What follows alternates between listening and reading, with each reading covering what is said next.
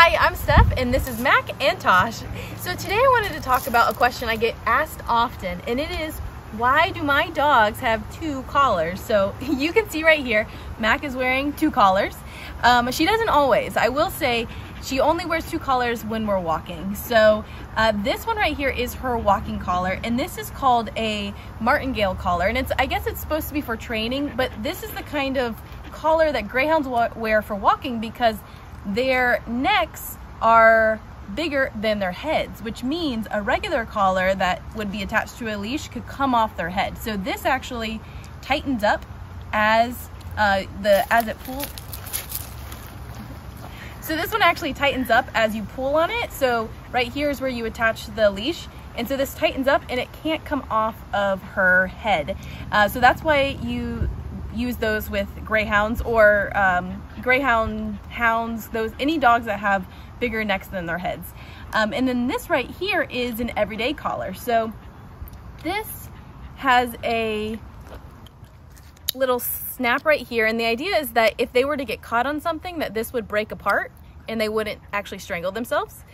So this I keep on them, hey girl, this I keep on them all the time. Basically 24/7. I take it off sometimes at nights just to give them a break, but this is their everyday collar that has all their ID information on here. And this is actually, I installed this a little while back, but this is a air tag inside, so it's a kind of a smart chip to keep track of them. On the collar, I just wanted to point out that this right here is actually a silencer, so it silences all that like rattling noise of collars, which is really nice, so I don't have metal on metal.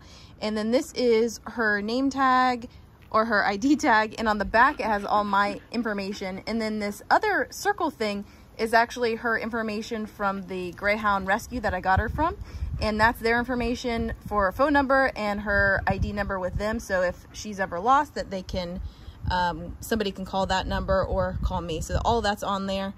And this is their everyday collar that stays on them, but this gets removed when, and this actually you kind of pull over the head. There we go. So this gets removed after a walk because this could get caught on something in the house and that could strangle them because there's no way for it to break apart. So that's why they wear an everyday collar during the rest of the time.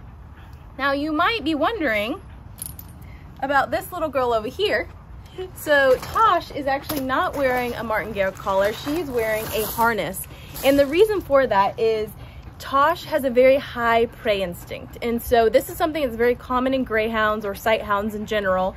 And what that means is when they see something small and furry or something that just catches their eye, they want to go right to it, run towards it as fast as they can.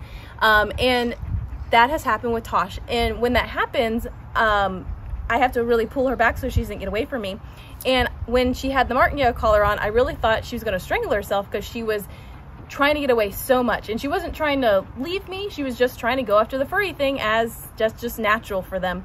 So I actually invested in this dog, this is a greyhound harness. So this is specifically made for a greyhound. You can see it goes around their, right behind their legs and then around their little, right behind their belly. So it helps keep them secure in multiple places. It's actually from Etsy, so I'll put a link to it. The only thing that I think could be improved is right here, this rotates sometimes, and I'd like it to be a little bit thicker. In this section right here, I'd like this to be a little bit thicker because again, when she tries to get away, it's a lot of work to try to hold her back. So other than that, I really like this, and I would recommend this for sure for a dog with a greyhound with high prey drive like Mrs. Tosh.